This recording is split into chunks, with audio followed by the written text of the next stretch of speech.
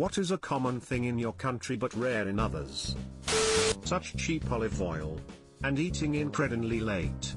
Lunch is more or less at 1 to 3 p.m., and dinner at 9 to 10 p.m. That is why in Spain we have snacks between foods. Isn't the reason for eating late having to do with an old dictator's rule or something? I remember reading about that. I visited Spain over 10 years ago and absolutely loved it. I really enjoyed going to breakfast at a bread shop in Galicia and having my toast with a sort of tomato sauce. I don't remember what it was called, but if I remember correctly it had tomato/olive oil in it.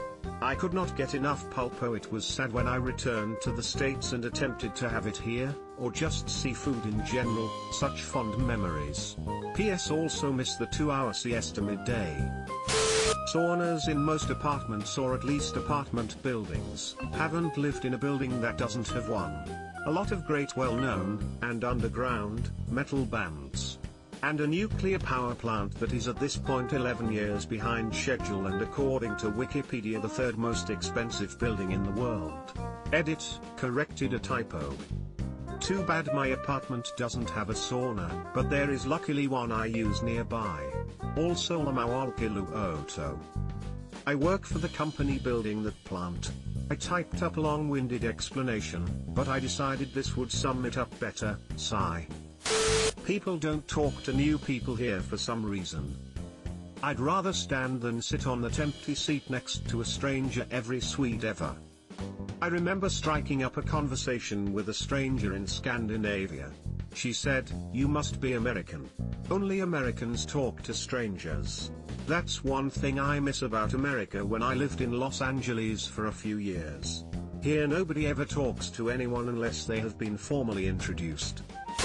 Scheduled blackouts to reduce pressure on the electrical grid. Especially the kind they just surprise you with at a random time in the afternoon. Stage TW4. Haha, had you going there? Now pay my exorbitant fees, peasant. South Africa? I have a team member in Durban who educated me about it. Pharmaceutical ads. And the grocery list of potential life-ending side effects they come with. Either the United States or New Zealand. Tiltable windows, apparently.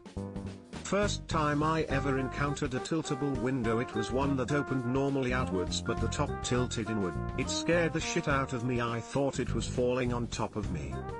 Saw tiltable windows and doors when I visited a friend in Austria last summer. I really just thought I broke it. The door was a whole other issue. I simply could not figure out how to just open the door. Always got it in a tilt and had to be rescued every time. Edit, spelling. Bagged milk, legal weed and fermented maple syrup. I didn't even know you could ferment maple syrup. Bagged milk was a mystery I loved in school. Lil square pouch and you just shank it with the straw and suck. In Colombia, hot chocolate is served with slices of salted cheese in it. I feel like that is something that sounds disgusting but actually isn't that bad. Burn in hell with your monstrosity of a drink. Welsh people edit. In Wales we don't say what is a common thing in your country, we say Alaif in diet oil dos Welsh and DDA. I worked with a guy from Wales and I would make him say stuff in Welsh all the time. I later found out he was just swearing at me in Welsh. That's how I knew he was really from Wales. Wales, right? Tax not included in advertised price. Land above you does that too. Greetings from Canada. Oh boy, Australia has a single pricing law which states, when prices are advertised or promoted, products and services must clearly display a single price, which is the minimum total cost that is able to be calculated. This should include all taxes, duties and extra fees, and the price of all aspects of the final product and service. It's great, and I wish everywhere had it. People who speak 4 to 5 languages fluently. It's the goddamn Dutch. Must be an ex-EU country. Serbo-Croatian became Serbian, Bosnian, Croatian, and Montenegrin. Add English/French/Spanish/Macedonian or some other language, you're already at 5. biltong, spiced dried meat. Also rusks. Well, we have it here in NZ as well, but that's because of all the South Africans that live here now and provide us with this deliciousness. Full-size pickup trucks. Also, full-size lifted pickup trucks. I'm sure the country where this is Texas. If I can step on the side rail it isn't high enough. The liberal use of the word cunt.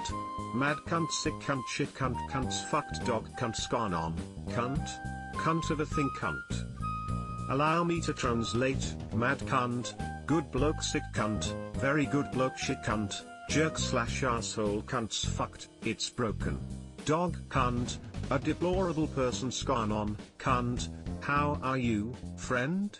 Cunt of a thing, this is really irritating. Cunt could be anything without context. Australia.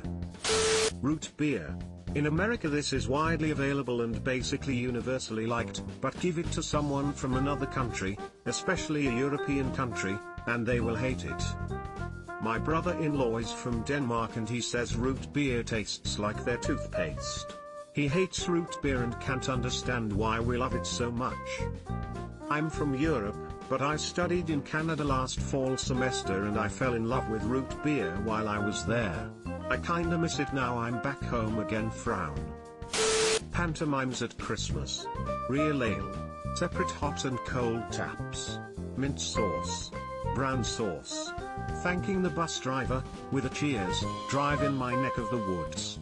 Apologizing when someone else steps on your foot. Gotta be UK. I guessed it was UK at brown sauce, haven't really heard people describe sauces with just the color elsewhere. Maple syrup heists. Really lucrative maple syrup heists. Oh Canada. Butter tarts and curling. I was lying on the grass of Sunday morning of last week. Don't forget Nanaimo bars. Milk dispensers at school cafeterias, or restaurants, but it's not as common. I live in Sweden where food and drinks such as water and milk is provided free for students. Whenever I tell someone outside of Scandinavia that we have milk dispensers, they're always very surprised. We have milk dispensers at some buffet-style restaurants here in the US. It's not common other than that, though. School cafeterias here usually give milk in a carton, and you have to pay for it unless your family is poor. Subscribe for more hot Reddit takes in your inbox, guaranteed.